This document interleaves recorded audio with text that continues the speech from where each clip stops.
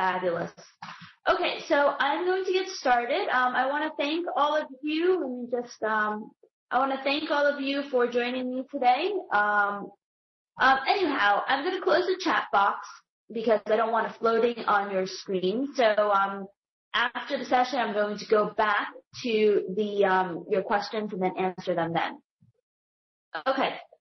Thank you all for joining me. This is Kathy Lien with BKForex, and I would like to welcome you to my special FX3 session on how to day trade the Forex market. Before I begin, I would like to share with you this disclaimer, which basically says that trading Forex carries a high level of risk and may not be suitable for all investors. So before deciding to trade any such leveraged products, you should carefully consider your investment objectives, level of experience, and risk appetite. If you're watching this video on demand, I encourage you to pause the screen and go through the disclaimer as thoroughly as possible so that you are aware yourself of the risk involved in FX trading. Okay, so what are we going to talk about today? Well, today we're going to talk about day trading the FX market and what type of techniques that are being used. We're going to talk about 4 flavors of day trading, so different tactics that are employed in this market. Then consider which ones are right for you and provide you with essential keys to day trading. Now, day trading in the Forex market is extremely popular, and I think that most people who come to the FX market come to it from the perspective of day trading. Now, of course, there are also people who, quote unquote, invest in currencies. But I think that, if you take a look at the speculative interest in the FX market, that seems to be something that has contributed, more of the regular volume according to the Bank of International Settlements data they produce, every so often. So why is day trading Forex so popular? Well, first of all, when you take a look at currency movements in general, on a day-to-day basis, on a percentage basis, the moves are not really all that large. If you look at the movement of currencies on a given day, usually they'll move 0.5%, maybe 1% on a particular volatile day. On a very, very extreme day, we may see currency move between 3 to 5%. Whereas in stocks, you can easily see one stock move, 10% in one day, where that is much, more rare in currencies. However, the reason why currencies are so volatile and considered so dangerous is because of leverage. Now, leverage, you may know, is a double-edged sword where it can compound your profits and also compound your losses. If you just imagine that you use 10 times leverage, a 1% move in currencies, which can happen, on any given day, it's not all that unusual, would represent a 10% move in the currency. And at that stage, it becomes very significant. And then, if you consider the fact that we have those extreme days where we may have a 3% move in currencies, 3% times 10 makes it 30%. So that shows you how leverage can affect currency movements, because people look at this 10 to 30% move on just 10 to 1 leverage, and they see this as either opportunity or risk. Now, it certainly goes both ways, because your positions can increase in value by 10 to 30% on 10 to 1 leverage, or decrease in value by 10 to 30%. And that is just on 10 to 1 leverage. If you were to employ even greater leverage, 50 to 1, 100 to 1, those intraday moves that, may not seem so large on a cash-on-cash basis becomes extremely large on a levered basis. And so, that's why people like to focus on day trading FX, because usually brokers offer quite a bit of leverage, and we always try to warn people that leverage can be extremely risky and lead to losses. But the key here is that because there's so much leverage, the movements on an intraday basis are so significant that a lot of people, particularly those of you that are doing this part-time or full-time maybe much more keen on day trading currencies than actually, swing trading it. Because when you swing trading, you do intraday trading. Typically, that involves having the patience to sit with a position for long periods of time. Another reason why day trading Forex is so popular is because the FX market is open 24 hours a day. So because of the existence of leverage, which can make positions, quite risky to hold overnight, what may happen is that we could basically see a situation where currencies can move a lot when you're asleep. So that's why some people prefer day trading, because when they day trade, they can have a much greater control in the position in a sense that they can watch it on a regular basis. So that's important to keep in mind.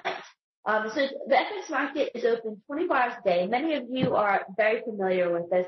So the availability to trade at whatever time works for you, either, after work, in the morning, or, late at night, that there's, generally speaking, a market for you to trade.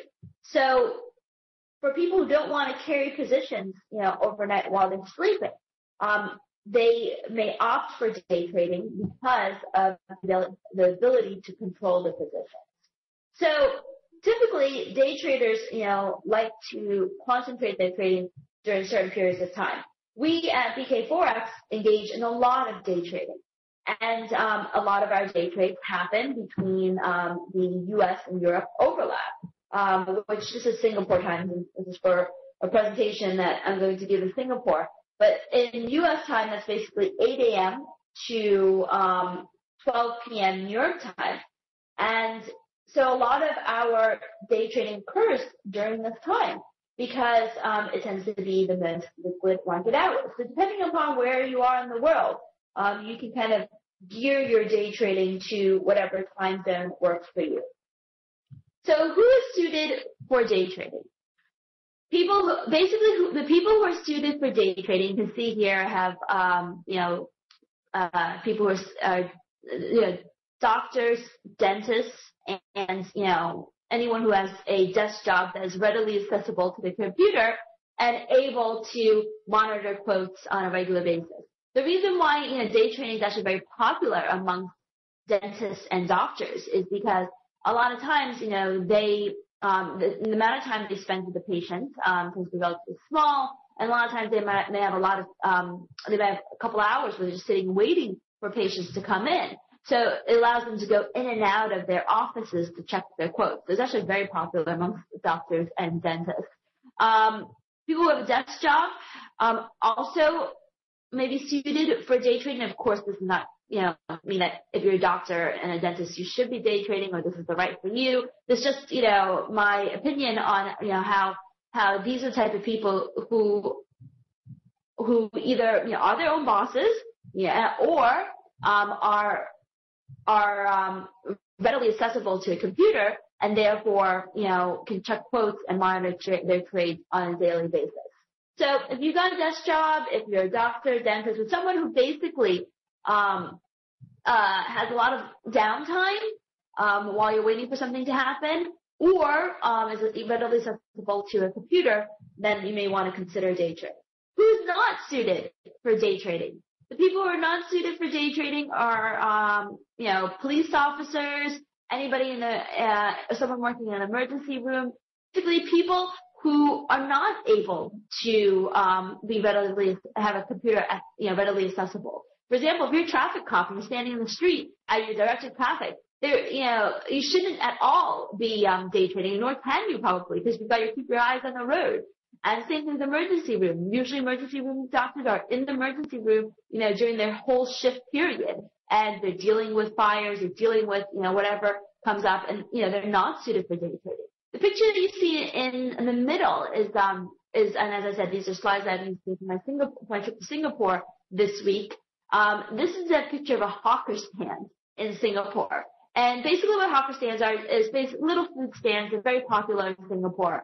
And the point I wanted to make, if you're a hawker vendor and you're serving food in your little hut, which, almost certainly probably doesn't have internet connection, or rarely has internet connection, then you're probably not suited for day trading either, because you don't have a computer readily accessible. So when it comes to day trading, it's important to think about what type of environments you're in and what type of environment you put yourself in to see whether or not you're suited for day trading.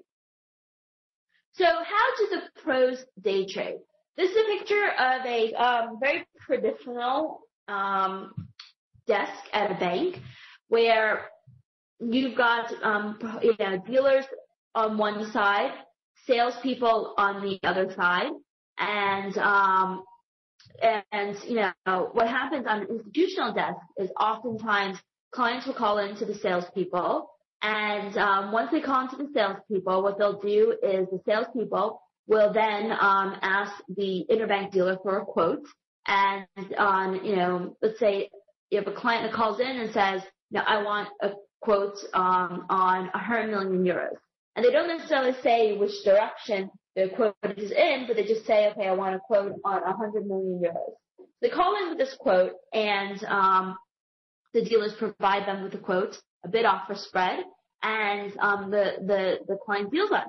So the row that you just do not see, there's a row of chairs in the back that you don't necessarily see. And traditionally, in many banks, that row are their prop traders. Of course, that's changed in the U.S. at least, but it can still be true in some cases where there are prop traders, and they basically share these flows. So how does the pros day trade? Well, basically what happens is that when it comes to the pros, which are basically the bank traders, there's a couple different ways that they usually look for day trading opportunities. The first one is they piggyback on institutional client flow. So if you imagine that a client the client calls in, they ask the salesperson for a quote on 100 million euros. The salesperson gives them a quote, let's say 132.25, 132.28, and then the client says, okay, I want to sell. So they've sold at 132.25, and they've basically given the bank or the dealer 100 million euros at 132.25. So what that means is that the dealer is then long 100 million euros at 132.25. So they've got to quote unquote day trade and manage the institutional client flow, which is a technique that a lot of bank traders use. Not necessarily a technique, but I would say is the job of the bank trader, which is to day trade the in and out of their positions. Another popular technique used by bank traders is trading for the next pip. Now, and this is actually true of not only pros who may be bank dealers, but also a lot of hedge funds. You may have heard of the term algorithmic trading or robot trading. What these algorithmic robot traders do is they're basically trading for a quarter pip, a pip. They've got all these fancy algorithms to basically stay in it, go in and out of positions for a very short period of time. And it could be microseconds, it could be 1 second, but usually these algorithms are trading for the next pip and not much more beyond that. Another popular day trading technique that bank traders use is to trade new highs, new lows. Now, number one and number two, as retail or individual traders, we are not able to really do effectively because we're not dealers, we're not given client flow, and we're not exposed to client flows. And two, unless you're super smart and you are a very savvy programmer with a lot of access to pricing, you're probably not your servers are probably not fast enough, or your programs are not intelligent enough to trade for the next pip. And I will be the first to say that I am one of those people where, we're not smart enough, fast enough, and, do enough, flow in the markets to be able to create these algorithms that just trade for a micro pip or for a pip. So instead, the only tactic that really leaves us with as individuals and traders to trade is to trade new highs, new lows. And we'll talk more about that, and we'll talk about how to do that in just a little bit. But I want to say that there are 4 flavors of day trading there's basically 4 types of day trading strategies out there. And I feel that, almost every strategy that you consider falls into one of these buckets. The first one is trading short-term reversals. The second one is trading a quick breakout. The third one is basically joining a new or existing trend. And the fourth flavor of day trading is the trade needs. And that's what we're going to look at. We're going to look at each of these individually. Starting off with the round number scalp. Now, in terms of the round number scalp, what that basically involves is, first of all, a round number is a situation where the last 2 digits of the currency pair is 00. And the whole thesis behind the round number scalp is that oftentimes the test of the round number, the first test of the round number, is a failed one. And the reason why that occurs is because the round numbers are significant levels. And so as a result, sometimes when the currency pair, touches the round number for the first time, there could be some hesitation and resistance at that point. And that hesitation and resistance can be a trading opportunity. Now, of course, that doesn't happen all of the time. But I think, it happens, in my opinion, enough of the time for there to be some opportunity. So I'm actually going to go to a chart.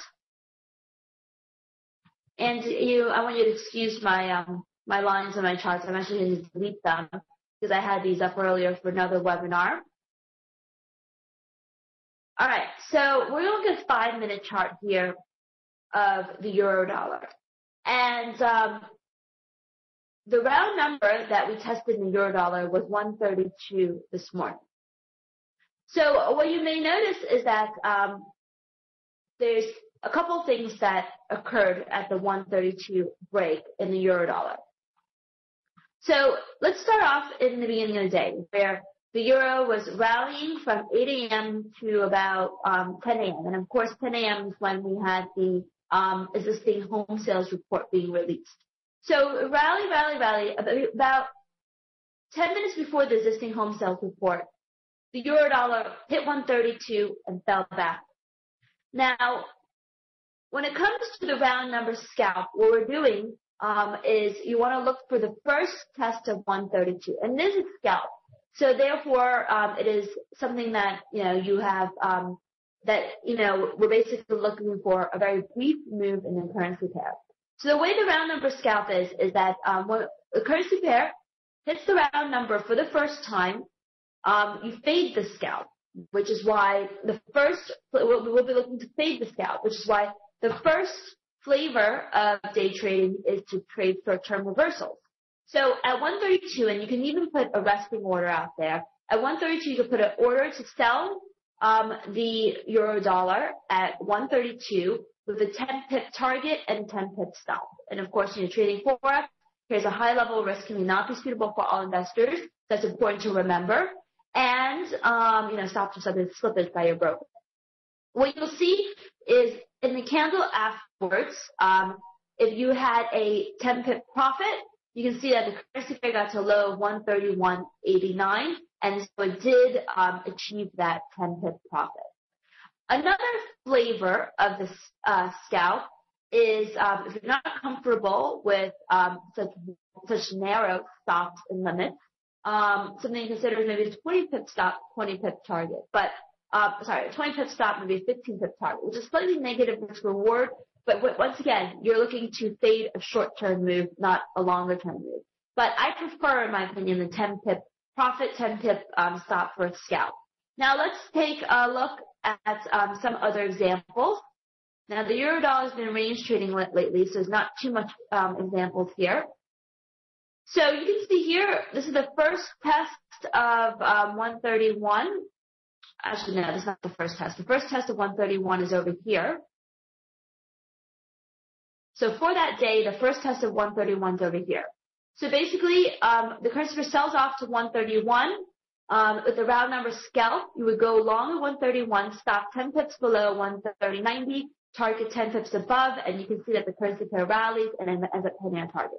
Of course, if it didn't happen, it would, and it didn't hit the target and it reversed, it would have stopped you out at 130.90. And the same is true of the other example. If it did not hit the, I think the other example we're looking over here. If it did not retrace the 10 pips and it powered higher, which can happen, especially if this happens on the back of news, which is why you may not want to trade this on the back of news, because when it happens in the back of news, it's probably happening because of, a quote-unquote key piece of data that it could stop you out, and that's why stops are very, very important. I want to look at one more example.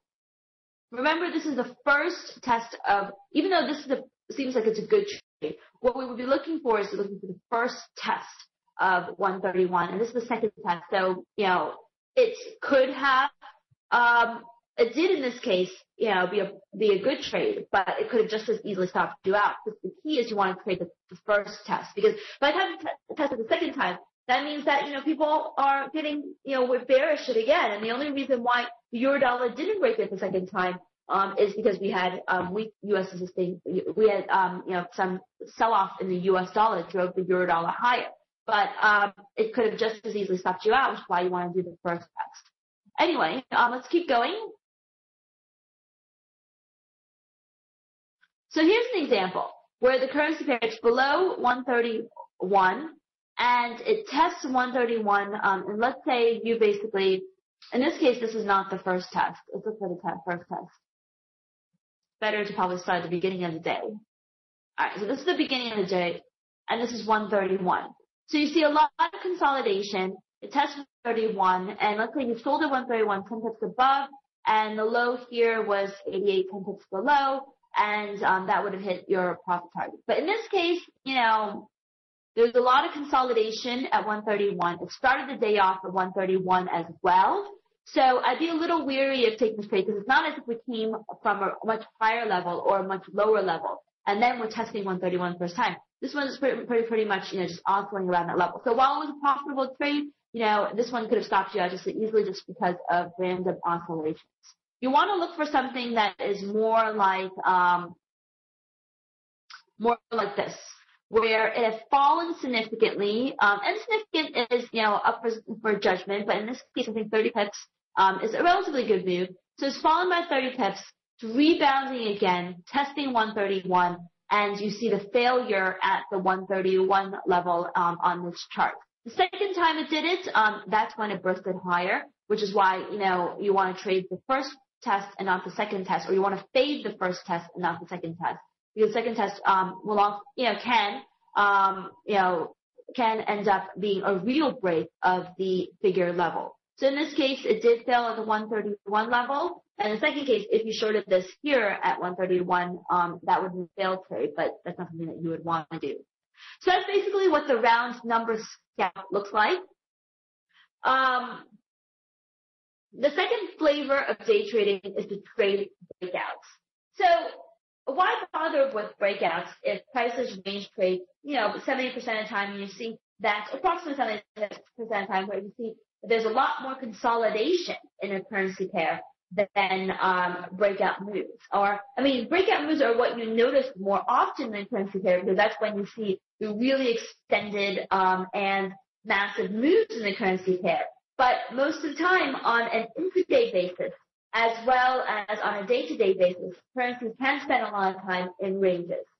So the reason why people bother with breakouts at all is because breakouts can lead to massive moves. And breakouts can be readily identified on a chart.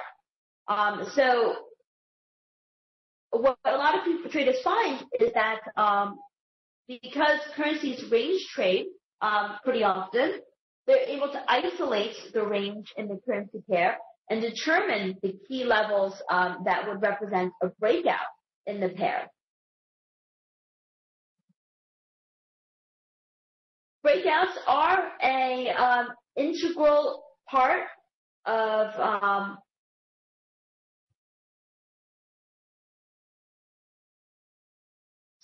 breakouts are an integral part of speculative markets, and are something that a lot of investors and traders obsess over, because when a breakout occurs, it's kind of like when we were in dollar yen and we were getting to the 100 level, didn't quite get there. Everyone was obsessing about whether or not we'd actually break 100. So breakouts are an integral part of speculative markets, because when a currency pair moves and when it breaks out, especially when a breakout occurs on the back of a fundamental change, that could lead to a much more massive move in the currency pair. So what is a breakout? A breakout is kind of like this guy, basically trying to actually no, a breakout is not breaking out of jail. It's basically breaking out of clear prior ranges. So when it comes to breakout trading, you want to look for a clear break of a prior range, higher range low. And there are two primary drivers of breakouts. Now, of course, these are not the only drivers, because sometimes you'll just see sitting happy and currencies are range trading, and suddenly you'll break out for no reason. That can happen when we are near market opens, when our market closes. A lot of times in the last half hour of trading in the North American session, you may see a breakout. But on a day-to-day basis, there are two primary drivers of breakouts. One is news, and the second is price. And this is an example of a news-driven breakout where what you see is prior to, this is right around the ECB rate decision, and you see that the currency pair, the low previous to that was 130.50. So the currency pair had been consolidating around 130.50. And when Draghi said that he would consider negative rates, that caused a breakdown in the euro dollar, and it caused it to break below a low that had basically limited the sell-off in the currency pair for about, I would say, 15 days. So pretty much from April 25th all the way up to about April 7 or 8, the euro dollar had been holding above 130.50. And when Draghi came out and he said that the ECB considered negative rates, which is a pretty big deal, that's when we saw the currency pair break down. Because news moves markets, and it's important to realize that, while what he says may not always move markets, when it's significant enough, like in this case, says Draghi considers negative rates, it can cause quite a bit of a sell-off in the euro dollar. Here's an example of a price breakout, the one that we had just been talking about earlier, where dollar yen for over a 1 month period had been attempting to test the 100 level, but failed to do so. And everyone had been watching this level for quite some time. And when it broke the 100 level, it ripped higher. You can see on this is a 4-hour chart. So on the 4-hour candle of the 100 break, it moves already significantly. And hours that followed, the break continued to extend. So sometimes you have a news break, sometimes you can have a price break. Price break, the reason why price breaks are interesting is because if the level is significant enough, oftentimes there will be a lot of orders sitting at the levels, either stop orders, take profit orders. And the reason for that is because we're human beings. We like to think around in round numbers. The same is true of major funds that may have positions out there, or exporters or companies who are saying, okay, if it gets above 100, that's when I want to hedge. So a lot of players in the market think in terms of round numbers, and so when we have a price break of a key level, especially when it's attempted to test it a few times and failed to really extend beyond it, that can lead to a pretty big move in the currency that follows. Now, not always, especially when we have like a 99 break or 98 break, it may not be as interesting. You only see this more when we have a really big, significant round number break, in my opinion. This is another example of a round number break where you had a round number break in the beginning, and then so it spent some time, it spent like a month or so above 100, and then it started to reverse lower, broke back below 100.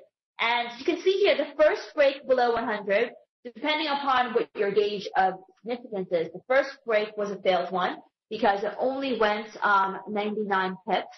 And it wasn't until the second break, second time that it broke lower, that it really started to fall and fell all the way down to 95. So depending upon how you positioned here, you know, if you positioned the first break and you look for a bigger move, you would have been stopped out. If you waited for the second move, it would have been a much larger trade. So that's an example of how breakouts occur. So the next question is, you know, how do we take advantage of some of these breakouts? Well, one technique to consider is the 1% new high, new lows strategy that we started our presentation with, where I said that looking at the break of 1% new highs and new lows is something that a lot of interbank traders, you know, from my experience working at JP Morgan, have traded. So what does it mean to trade 1% new highs and new lows? Basically, what you're looking for is, and this is not something that needs to be coded because this is something that is more visual than anything else, and more of an art than a science. So what we're talking about here is, sorry, I just need to take a sip of water. What we're talking about here is you want to identify a significant low in the currency pair. So like a multi-month low, for example. So in this case, we see that there's a multi-month low in the euro dollar at around 126.25. And then what you want to do is you want to see the currency pair break the multi-month low, higher low by 1%. Because when it breaks the multi-month higher low by 1%, that's when, 1% move is generally considered a significant break. So in this case, where my arrow is pointing, it says that we have a break of a 4-month low by 1%. And that's when you want to consider taking the trade. And because a lot of professional traders do is that once they see a 1% break, the next day, at the close of the market, they may basically position for a continuation trade. And this continuation trade can be a short-term trade. It could be a quote-unquote swing trade. In this case, if you took a short-term trade and you basically sold the euro dollar after the 1% move, and let's say you went for 25 pips or so, which is something I think would be reasonable for a short-term trade. You can see that in the data followed that it did move lower by another 25 pips, but there was a lot of volatility, and it's probably 100 pip range. With these 1% breaks, what I would prefer to do is to hold this for more of a swing trade than anything else, because as you can see from this chart, there was a little bit of consolidation, but it did continue lower by another 300 pips or so. Here's another example. When we have a 3-month break, we had a break of the 3-month high in the euro dollar. It was a 1% break of the 3-month high. So as a day trader, you may go long after the 1% break. If you did do that, you would stop at the next day, because depending on how wide your stop is. If your stop was about 25 pips, you probably would have been stopped out. If your stop was wider, which of course means that you're taking more risk, and you may have been able to hold the position. With these 1% breaks, once again, it may be better to look at it from more of a swing trading perspective, where you see that the currency pair has a 1% break, you go long, and then you put a stop, maybe 100 pips lower, targeting 100 pips as your first target, and then filling the stop for the remainder of the position. And that's what I would do. Of course, it's important to remember that past performance is not indicative of future results. Just because this is the way it's shown you in the chart does not mean that this is the way that it could, go moving forward as well. Break the 4-month highs. So this is another example where, in this case, we have consolidation in the currency pair. It breaks the 4-month high by more than 1%, which is the first swing candle. In this case, both the day trade and the swing trade would have taken you into a much bigger move.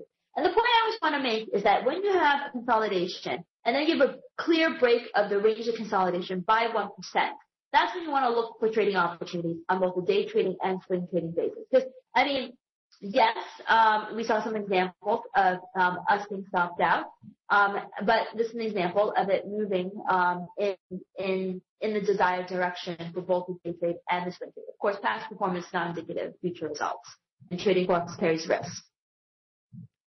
And that risk is shown here, which is that the Aussie dollar here, you see that we had a not long period of consolidation, and if you treated this October break, which is a break of a 5-month low, it would have been a failed break in the currency pair. Even if you treated the break from this low here, it would have also been a failed break because it doesn't always work out. And one of the key signals of perhaps why this one did not work out is that we had a long wick on the bottom followed by a small candle on top, which is a reversal candle. So maybe you saw that we had a 1% move, maybe you wouldn't have taken the trade. But if you did take the trade, it was obviously a failed trade. General rule of breakouts, the longer the base, the bigger the potential breakout. Of course, this doesn't always happen, but what it does tell you is that the longer the base that you have, the longer period of consolidation between a level, the more significant those levels become. And the greater the likelihood traders are to put their stops and limits, and the hedgers are also to put their stops and limits around those levels. And so therefore, in those cases, when you see that, there's a good chance that when we have a break, it could be a very significant one. So, and this is an example of that, where we have a 2.5-year base in dollar yen, and when the currency pair finally breaks out, it becomes a very big breakout. Of course, past performance is not indicative of future results, and trading forex carries risk.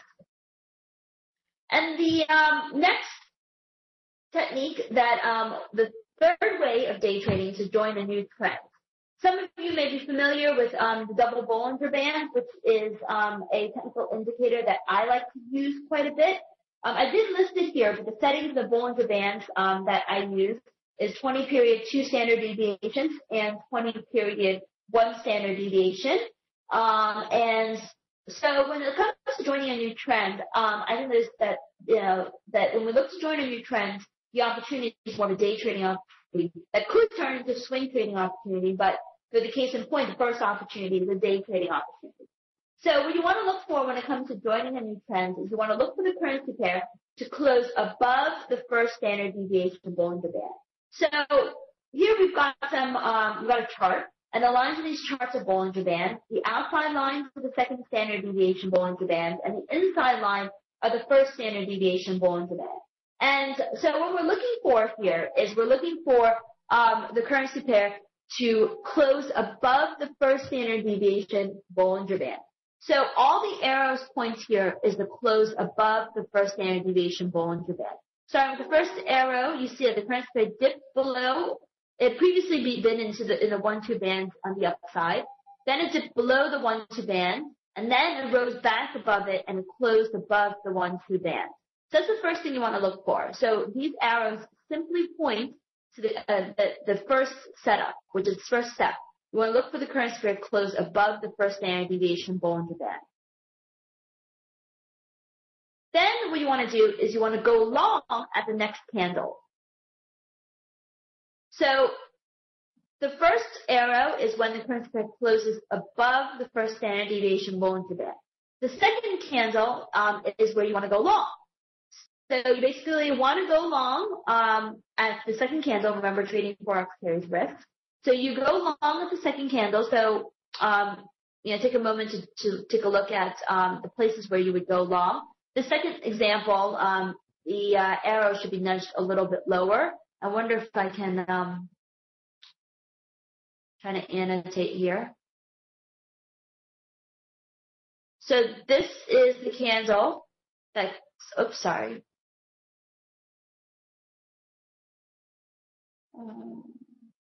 So this is the candle that closed above the first standard deviation Bollinger Band. And this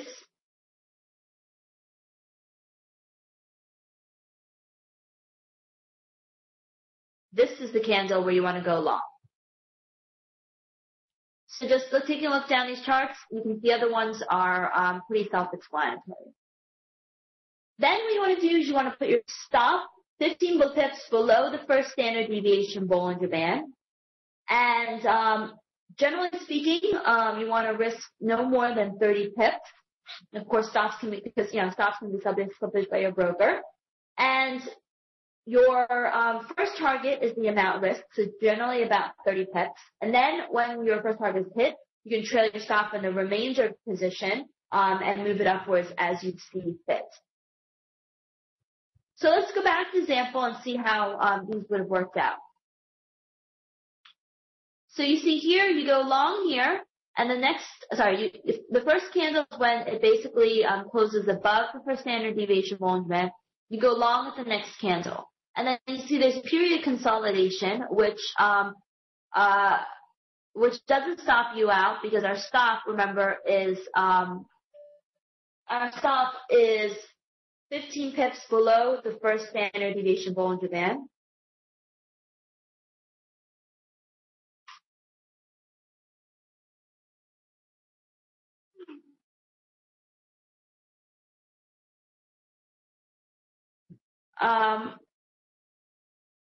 Sorry, got distracted by a text, but so your stop is there, so you can see that it doesn't stop you out and it moves higher. In the next example, in this case, we see that the currency pair drops below the first standard deviation Bollinger Band. Now this one, you would have gone long here, and it wouldn't have stopped you out because it basically dropped back below the first standard deviation Bollinger Band. In this case, you go long at this candle here, and your T1 didn't hit the next candle. This one, you would have been stopped out, but the thing is that because it opened pretty much at the first standard deviation Bollinger Band, you may or may not have taken this trade. This next one, you would have gone long here. T1 hit the next candle. Gone long. This is an example. You've gone long here. And this one, you would have been stopped out. Here, you would have gone long, and then T1 would have been it. Sorry, you go long at this candle, and then T1 would have been hit at this move here. So you can see that there are cases when, there's a good trade. There are cases when you're stopped out. When it is a good trade, there's an opportunity to trail your stop for a bigger move afterwards.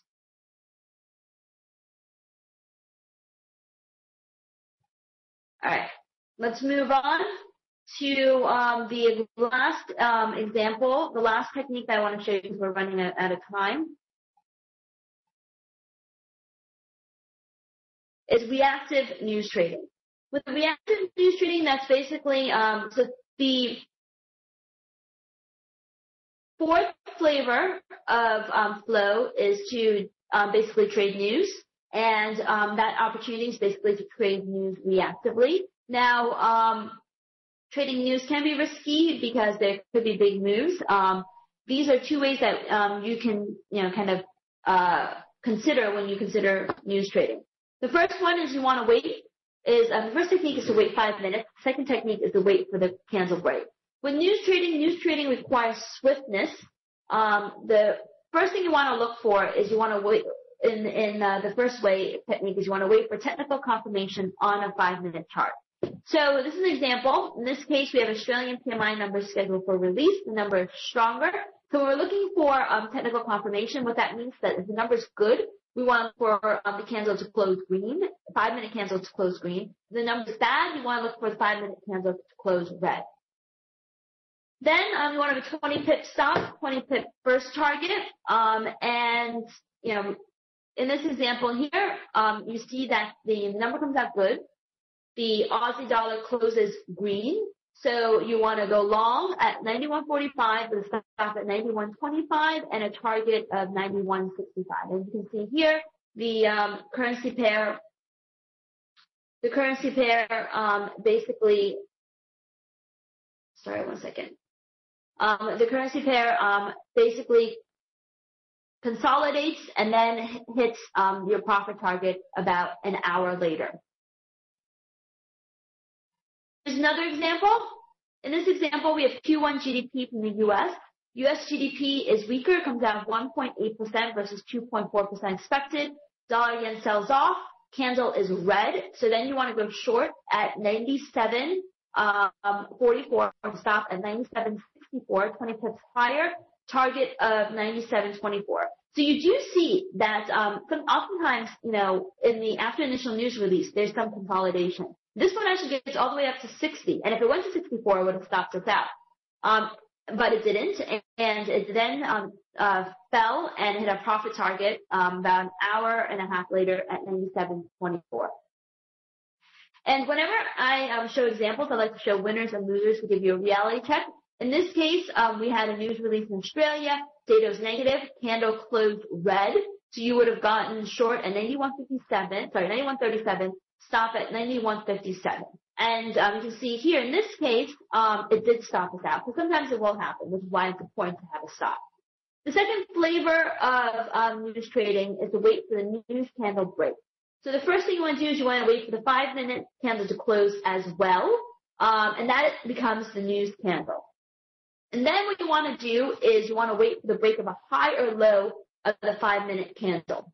With a 20 pip stop, 20 pip first target. Remember, trading Forex, there's high level risk and not suitable for all investors, and stops are subject to slippage by a broker. This is what you're looking for. These are the same examples that or some of the same examples that we're looking at. So the Aussie PMI report. So in this case, you see that the first 5-minute candle closed green, and that becomes the news candle. So we're looking for a break of the 5-minute candle. So in order to go long at 91.50, which is the high of that candle. So we go long about 5, 10, 15, 20, 25, about 25 or so minutes later. We go long at 91.50, stop at 91.30, and then a target 20 pips above at 91.70. So in this case, it did start to move lower. If it hit 30, it would have stopped us out. Came close to it, didn't. Moved upwards, and then hit a profit target of 91.70. Here's an example of CAD GDP. CAD GDP came out weaker. And this is kind of interesting because the news candle actually was red. So if we were doing the first technique, we would not have gotten long dollar CAD because the news candle was red. So because the data was weaker, the news candle should have been green if the market believed the data was going to be weak. So it was red. If you waited for the 5-minute news candle break, then what you would have done instead is you would have gone long at the high of this candle, which would have been 5, 10, 15, 20, 25, about 30 minutes later. You've gone long at the high of the candle at 105.13. 104.93 with the target of 105.13, stop at 104.73. And this is an example of that happening. And here's the example of, here's a failed example where, in this case, we obviously had very strong CAD employment numbers. So we had very weak CAD employment numbers, which is why dollar CAD soared. So if we were trading the 5-minute news candle break, the next candle, we go long at 106, and pretty much gets hit at the next candle. But then it reverses and stops us out. And sometimes it happens, especially with Canadian data, which oftentimes Canadian data is released at the same time as U.S. data, and Canadian employment is oftentimes released at the same time as non-farm payrolls. So the market may not care so much about the CAD data. So in this case, if you did the 5-minute news break, you would have stopped out, which is why we use stops. But of course, stops can also be subject to slippage. All right, so basically, what to trade, when to trade for day trading. If you are an evening trader, these are in Eastern time. So if you're an evening trader and you trade between 6 p.m. and 10 p.m. East Coast time, then and you are interested in news trading, then currency pairs you want to consider is Aussie, Kiwi, and Yen, because those are the time frames when we have Australian, New Zealand, Japanese, and Chinese data scheduled for release. If you're a European trader and you like to trade between 2 to 5 a.m. East Coast time, then maybe you want to consider the euros, the pound, and the Swiss franc, and because that's when we get Eurozone data, UK data, and some London trade opportunities. If you're a day trader, this should actually say 7 a.m. to 12 p.m. I apologize for this. Actually, I'm going to show that right now. So if you're a daytime trader, 7 a.m. to 12 p.m., you can trade anything because we have U.S. data scheduled for release, Canadian data scheduled for release, and that can affect all of the major currency pairs. But of course, remember, news trading can be requires swiftness and can be relatively risky. So the question now is, what type of day trading style is right for you? And this is where you should consider your lifestyle and consider what type of hours you're up during the day to basically help you determine, which day trading style would be right for you. Maybe you're not available to watch your screens during the day, and you may only want to consider breaks of new highs and new lows. Or maybe you want to only consider joining a new trend where you only need to check it at 5 p.m. East Coast time every single day. So day trading, there's many flavors of day trading, and not every flavor will be suitable for everyone, so it's important to be aware of which ones are right for you. So quickly, I want to end with the 5 keys of Forex day trading. Always use a stop, even if the stops are subject to submission by broker, because you don't want to be in a position where you feel like this woman here. Be aware of data releases, because that can either be a trading opportunity or throw off some of your breakout trades. Be nimble with day trading. You want to get in and out of your positions. Don't be too greedy. Be adequately capitalized, which is true for all trading, so don't over-lever. And control your risk, because, that's the key to be able to survive to day trade another day. Day trading is all we do at BKForex. We have a day trading strategy. If you haven't downloaded it already, I encourage you to download it at bkforex.com/euro-dollar, EUR-USD.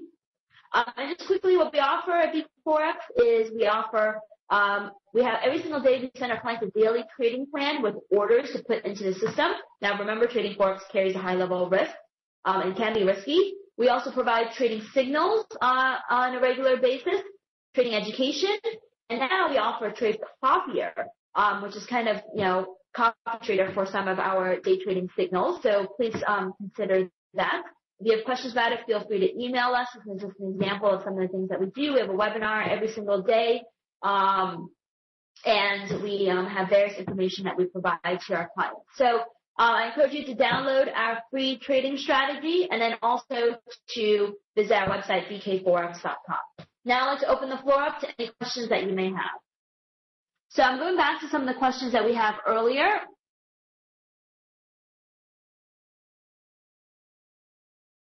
Closing trades before the end of the day. I'm not too sure what the question is about, but is day trading limited by actual trading time? Well, day trading is, a lot of traders like to limit their day trading to a specific trading time so that they're being able to watch it and monitor it. But of course, if your full-time trader is not limited to any specific time, especially if you're willing to wake up in the middle of the day. And for those of you that do have jobs that keep you away from the computer, of course, you can always check your mobile, and there's lots of different ways to set alerts that continue when certain price levels are reached. Is there a floor for algorithms for fractional pips? These computer systems have gotten very sophisticated, and so there's many different ways that they can, slice and splice prices, much more sophisticated than that I have knowledge of, but I do know that they go to fractional pips. How many lots may be used for scalp? That's really based upon your own risk profile. How many pips to target while day trading? In my opinion, with day trading, I like to target between 8 to 30 pips. What time frame is good for day trading? As a lot of our examples are on 5-minute charts, but that doesn't mean that it's the best time frame for day trading. We just use 5-minute charts to help us illustrate the prices. It's really sometimes about news and price. Do you use indicators to help confirm day trading? It would certainly help if you did. It's something to definitely that you may want to consider. And then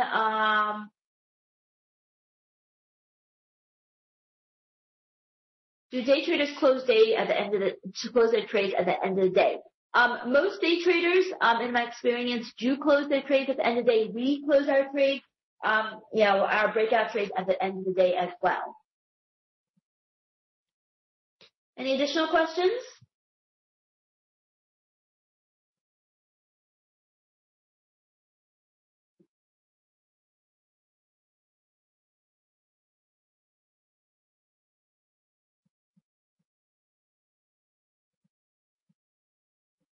Day trading can be more stressful, but it really depends how you look at it, because being able to monitor it and not have it, being able to monitor trade can also give you a level of control, which some people like as well. It's really based on your own personality. Any additional questions?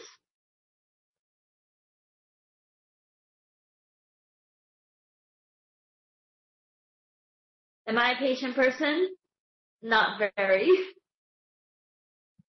At what age can you start day trading? I mean, I think it's basically whatever age they let you open up an account.